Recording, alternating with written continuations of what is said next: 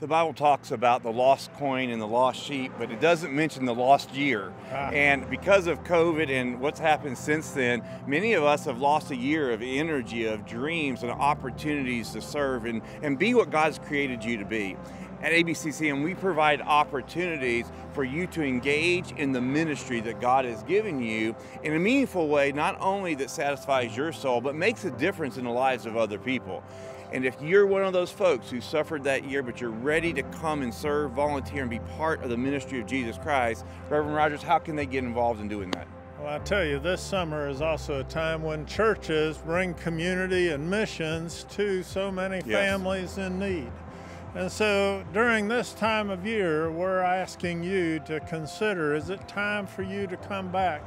Because I can tell you there's families in crisis. They're trying to get a better job and then they need a better apartment, or they just kind of got sick and didn't have insurance after switching jobs and they need a little help. There's so many homeless that are out there, kind of like the lost sheep, looking for something.